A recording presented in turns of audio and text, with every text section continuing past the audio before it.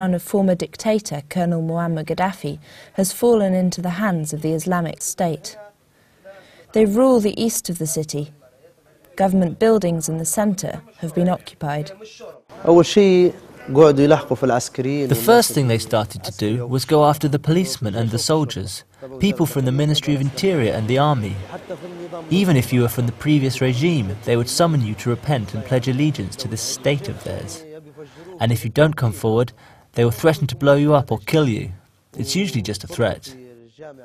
They also ordered the university to commit to segregating the boys and the girls, and ordered the radio station to broadcast Quranic verses, which in reality stated that the army and police are infidels. And this is not true Islam.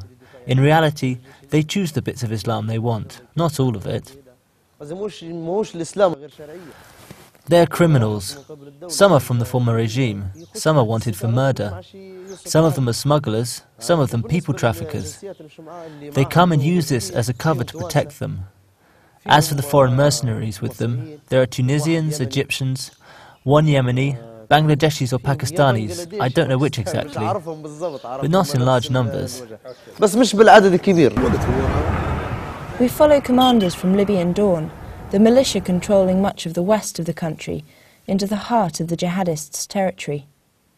We drive fast to avoid being spotted by snipers on the rooftops. What began as a small group of foreign fighters has burgeoned into a force of 500 men. Colonel Gaddafi lavished the city with money and privilege. Then, in 2011, NATO bombs and rebels hell-bent on revenge destroyed it.